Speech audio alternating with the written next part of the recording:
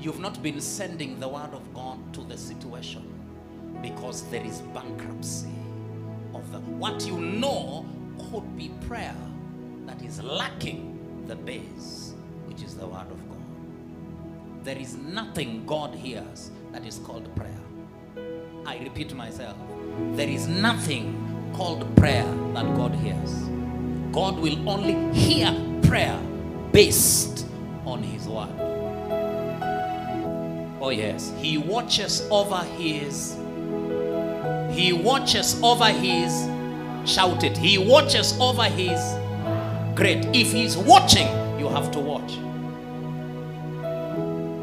If he's watching over his word, you find his word, he will watch over what you have watched. You fill yourself with prayer that is empty, you will be frustrated in your Christian experience, thinking God does not hear prayer.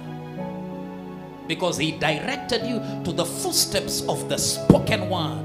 You didn't get the rhema, you didn't get the written. So it is still in the realm of the spirit where the word of God is settled.